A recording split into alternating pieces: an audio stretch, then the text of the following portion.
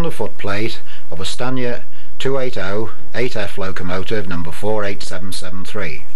And this morning we're going to take the opportunity of showing you and illustrating the workings of the back plate fittings of this locomotive. First of all, I'd like to move across and show you the two dampers.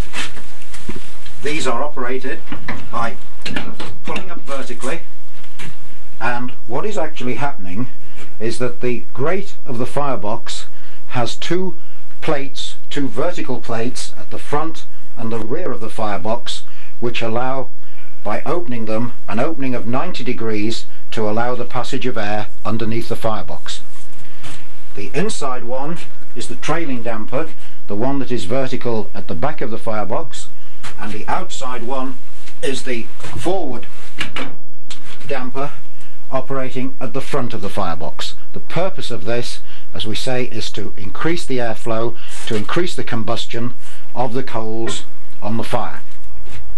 If we move away from the damper and come to the first dial, we see that this is the steam heat gauge dial. It tells us the pounds in the pressure in pounds of the steam that is put through the coaches, generally up to a maximum of approximately 50 pounds for an 8-coach train, and it is operated by the steam heat valve spindle. The engine being cold, there's no pressure on, so you won't hear any steam, but we would open the steam heat valve until we got the appropriate poundage pressure of steam required to the number of coaches in the train, and this would run through. We would shut it off probably about a quarter of a mile to a mile before the locomotive reached the end of its journey, so that when we came to disconnect it, there would be no pressure going through the pipe at the front or rear of the locomotive. As we work across the back plate, you see here, just like a kettle, the locomotive basically being a horizontal kettle, the boiler having the water horizontally, as distinct from your kettle in the kitchen at home. But on the kettle at the kitchen at home, you also have a mirror image of what the water level is in that kettle. On the locomotive we have two, and if I slowly open the drain cock, you will see that the water, which is right at the top of the boiler at the present time, will start to run down, and we check our water level by then slowly closing it and watching the water rise up to the top of the glass. The reason that we have two gauge glasses and frames is purely one of safety. On occasion the glass can shatter, and we can immediately take hold of the shutdown cocks, close them off, shutdown lever, close them off, and work on the alternative one. This enables us to change the glass when we get to our destination. We move across further, we come to the lever operating the blower. Now the blower is a perforated ring in the smoke box, either just above the blast pipe, or it's cast integrally with the chimney. When we open the blower, steam goes through a lot of holes in these rings, up through the chimney, and draws the fire, pulls the fire through the tubes by creating a vacuum in the firebox. This enables us to increase our steam pressure more quickly, get rid of smoke at the chimney, and also when we're running through cuttings or into a tunnel, ensure that the fire continues to be drawn through the tubes out of the chimney, and there is no chance of the fire blowing back into the cab. Moving across further to the left, we have a sanding lever. If we pull the lever to the left, the sanders at the front of the driving wheels in the forward direction of travel will operate. They're steam operated, pushing sand through to the front of the wheels in the event of there being leaves on the line or ice or particularly wet and slippery. And equally, if we move the handle across to the right, we are sanding the rear drivers for when the locomotive is running tender first. Moving across again, we come to the drain cock lever, which is on this left hand side. This opens passages in the steam chest and in the cylinder in the valve chest to allow the condensate that has formed overnight to be blown out of the either side at the front of the engine through the drain cocks to ensure that we have dry steam at all times in these areas. The operation is simply to allow, when we start the locomotive in the morning, the steam to blow through the drain cocks for possibly a third of a mile, and then we would push the lever forward and the drain cocks would be closed and kept there whilst we're running. If we were stopping at a station for a particularly prolonged period of time, we would open the cocks. As we started off, for maybe 1 or 2 seconds we would let the steam blow through, and again we would immediately close the drain cocks. If we now look at the centre lever, the regulator, we can relate this very much to a car accelerator. As we raise the regulator, so it is the equivalent of putting the foot on the accelerator by increasing the amount of energy, in this case steam, to drive the machine. The biggest difference between the operation of the steam regulator on a locomotive and the car accelerator is that when you accelerate, put your foot down on the car pedal, you get an instantaneous response. With a steam locomotive you get a delayed response, and with the amount of latent power that you have in the locomotive, you have to be extremely careful in the speed and the manner in which you operate the regulator. What is actually happening is that you are opening the regulator valve, which will either be in the dome or the front by the header, in the smoke box by the tube plate on the locomotive, and steam is allowed to travel either side of the main steam pipes down into the valve chest. They pass through, it passes through ports there and works either on the front or the back of a double acting piston.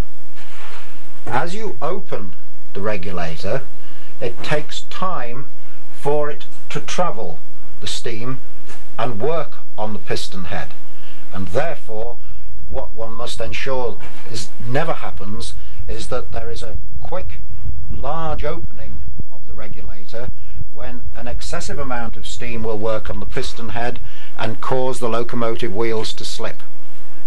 And in many cases the general operation when starting with a large train is to raise the regulator until the locomotive starts moving, close it immediately, reopen it again, for the simple reason that it will take 50 to 100 times more energy to start a train from static, get the wheels moving, than it will when the train is rolling. So it is firm, it is constant, but it is slow operation when you open it. When you close it, no problem, you can slam the regulator down onto the block without any problems whatsoever. So regulator is the equivalent of the car accelerator. In relation to the regulator, we have the reverser.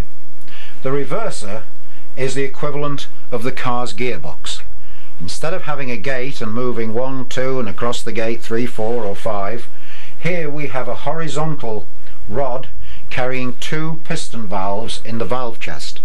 If you can imagine in your car you have 2, 4, 6, 8 pistons, either vertical or maybe V.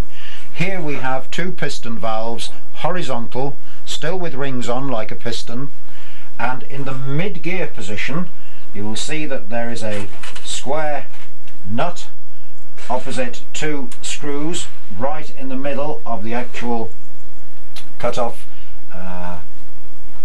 figures themselves. In mid-gear position, when the steam comes down the main steam pipe, these 2 piston valves stop the steam entering the cylinder and working on the piston. As you will see, the reverser is now in the mid-gear position with the nut opposite the 2 screws in the middle of the plate itself, and that indicates that the two piston valves are totally covering the entry ports for steam into the cylinder, and therefore the locomotive will not move. The equivalent, if you like, of what we term static neutral, as if you've got the neutral in your gearbox in your car. On this particular locomotive, if we now move the reverser into forward gear and take it to the extremity of its travel, which is approximately 75% cut off, we are now in the equivalent of a first gear in a car. And what has happened is that we have allowed the valves to move to the fullest extent of their travel horizontally. This now allows steam to come through the entry port either at the front or the rear of the cylinder and work on the head of the piston, or the reverse of the head of the piston, for 75% of its fixed travel. Whilst we are able to alter the length of travel of the piston valves, the piston in the cylinder has a fixed travel, and so I would repeat that live steam is now working on the piston head, or the reverse of the piston head being a double acting piston, for 75% of the fixed travel of the piston. If once we start moving we pull the reverser back towards mid-gear, and let us say we are now at something like 55% cut off, exactly the same argument holds good. We are now allowing live steam onto the piston face or the reverse for only 55% of its travel, and therefore the equivalent, if you like, of second gear in a car. We are not putting as great a demand for steam, for the coal, for water at 55% as we did at 75%. And if we were running main line, we would tend to, depending on the gradient, continually move the reverser either forwards or backwards to minimize the amount of steam being taken to run the locomotive or the train economically. And on many occasions locomotives would run at 25 or 20% cut off, allowing the expansion of the steam as the steam cools down to do the majority of the work in the locomotive, as distinct from burning coal unnecessary, taking unnecessary steam, causing the fireman to work too hard by being, if you will, in the wrong cut-off position, or as you would with a car, the wrong gear. You would know with a car when to change up by the sound of the engine. You will know with a locomotive by the exhaust beats, the sound from the chimney, when you need to either pull the reverser back to shorten the cut-off, or if going up a steep gradient, wind the reverser back to a longer cut-off, so that we are able to again maximize the economical use of the locomotive.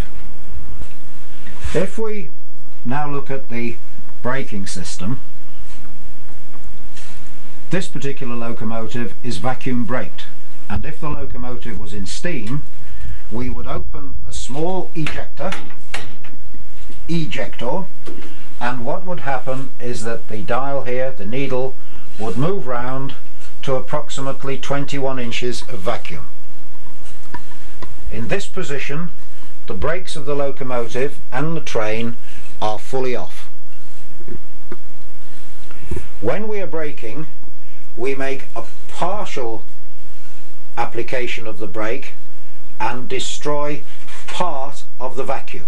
So we would take this handle, which is now in the off position, move it across to the left hand side slowly, and generally bring the needle down to 15 inches of vacuum. We would drop approximately 7 inches. At this point the brake blocks would begin to bind on the locomotive, tender and train, and we could then apply further the brake without any cause of jerking in the train, so that we reduce speed to whatever the requirement of the line is at that time. To again release the brakes, we would push the brake lever back to off, and because the ejector is constantly running, automatically the vacuum would build up again to 21 inches.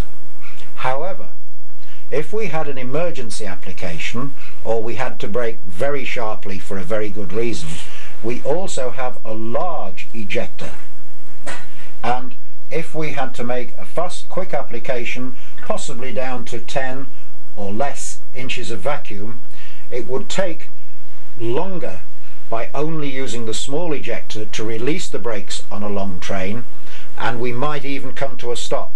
So to obviate that possibility, we would turn the large ejector on as well, and the brakes would blow up that much more quickly. We would then close that as soon as we'd reach 21, and again the locomotive or train would run on the small ejector.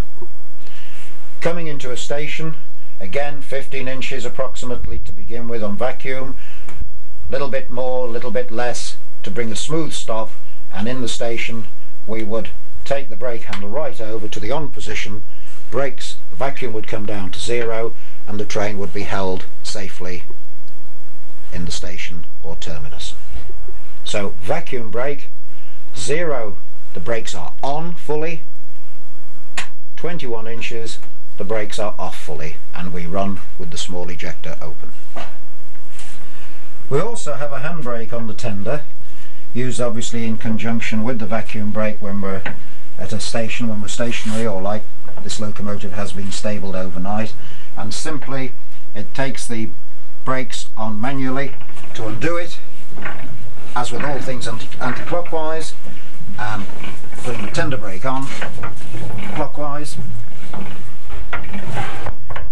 the locomotive will be left in this position overnight. Whilst we're in this area, you will see shut, water and open on the plate behind this lever, and if we come across to this side of the locomotive, you see again an identical lever and plate. By pushing the lever down, we allow water to come out of the tender and work down towards the injectors, which are either side of the locomotive. This is the method by which we refill the boiler when, by using the amount of steam, the water level drops. We would open the feed valve. We would then use the control valve to control the feed of the water into the injector, and once we saw water running out of the injector, we would open the steam valve, and again, because the locomotive is cold, you won't hear anything, but by turning it one full turn, we would allow water and steam to blend together in the injector, work up the side of the boiler through a feed pipe, through a one-way clack valve. The pressure at the clack valve is higher than the working pressure in the boiler, and we're able to refill the boiler to the whatever predetermined level we require. Point to bear in mind here is that steam necessarily needs something to work on. We must have water on first before we open the steam injector valve, and by the same definition we turn off the steam injector valve first before we close the control valve. We can work either from the control valve or from the feed valve once we've set it, but we'll pull that shut for the moment, because if by chance you are opening the steam valve at a platform while you are stationary and hadn't got any water going through, there is a very grave risk of scalding anybody walking on the platform. So the critical area of operation is water first, then steam, steam off first, then the water off. At the moment, reverting back to the water level, you will see that we filled this boiler right up last night to ensure that the residual heat, and as it was still making steam, we always maintain some water in the boiler for the next crew coming along when they light up the next day. the most important operation of the locomotive, apart from the safety and not passing a signal at danger, is to ensure that at all times we have water in sight in the glass, and therefore it is vitally necessary that the footplate crew fully appreciate the gradients on which the locomotive is working. For instance, if we had a water level showing here, and it's just under middle at the moment, if we were going up a gradient, that water level would rise and possibly go out of sight. Conversely, if we've gone over the top of a summit and we drop down, where we have water level almost out of sight, that will drop possibly 2/3 of a glass as the water goes to the front of the boiler. At all times we need to ensure there is a water supply on top of the inner wrapper of the firebox, and inside the firebox we have two fusible plugs in the center of the inner wrapper. They are brass screwed in plugs with a lead core. If at any time the inner wrapper gets so hot by water not being present, it will enable the lead cores to melt. What little water may be swirling about will tend to come down to try and put the fire out, but at the same time there is a tremendous risk of a blowback into the cab. So whether we run out of steam or not, that may be an embarrassment, but within 5 or 10 minutes we would normally be off again and running. We must ensure that at all times, wherever we are on the line, we have water in sight at the bottom of the glass. These are the shutdown valves, again for the cocks rather, for the gauge frame, and we will leave them in the closed position when we leave the footplate in a few moments. In the old days, men had to go under the firebox at night, clean out all the ashes that had dropped through, and as the modernisation progressed, certain locomotives were fitted with a rocking grate, which enabled you to turn two halves of the grate over at 90 degrees, all the ashes would drop through, and underneath you had a hopper ash pan. By opening the retaining catch, by putting the bar in, by moving it across, you will see that all the ashes drop through automatically, thereby ensuring that one of the dirtiest jobs on disposing a locomotive ceased, and more people became interested in disposing of them than previously. Closing the hopper, putting the bolt over, catch over,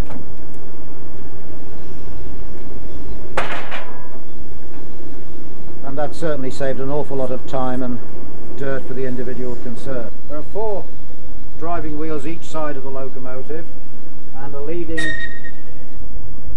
one small wheel on each side, making it a 280 locomotive.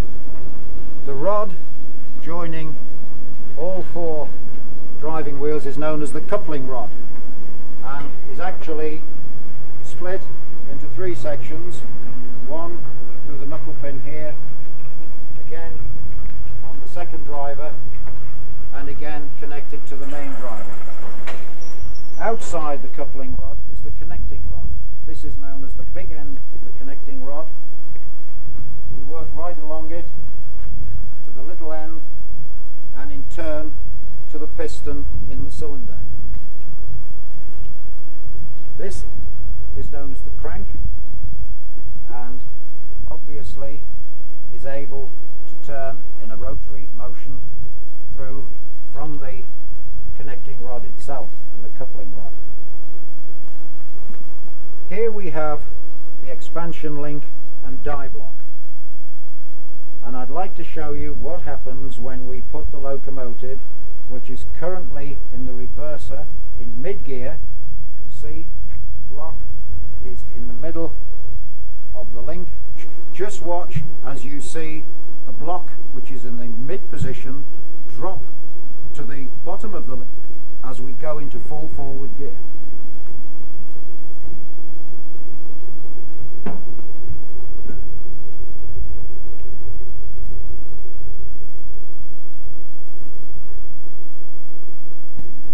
position the drive from the crank is back and over the axle in forward gear. The exact opposite occurs in full reverse gear.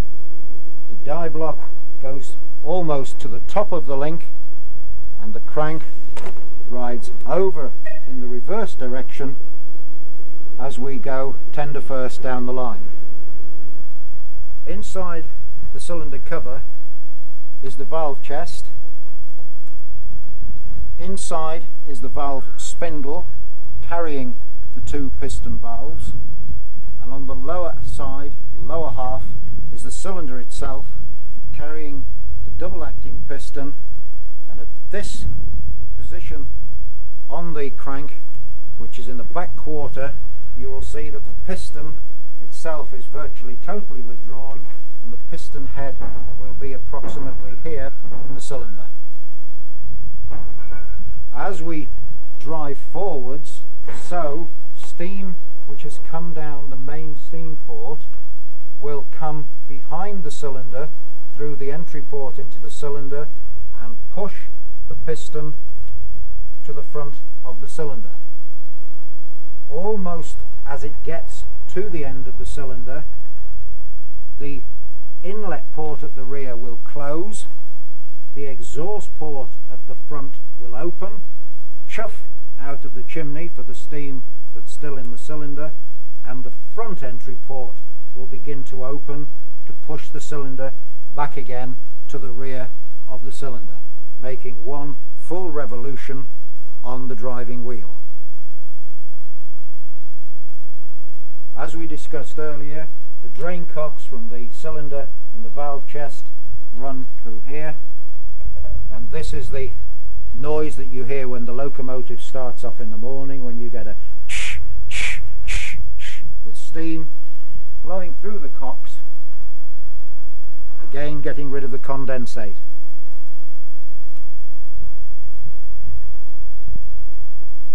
Finally, if we look on the top of the running board, nothing to do with the motion for the time being, but the two circular caps that you have, one facing us and one a little bit to our right, are the feed pipes for the sanders. And this is where we top up the sanding gear, top up the sand for the sanding gear, check it every day, probably top it up in the winter once a week. We also mentioned earlier on that we had injectors which put water up into the boiler through a clack valve, and you can see the copper pipe from the injector running up the side there of the boiler into the clack valve, and the water for the boiler is refilled from the top spot there.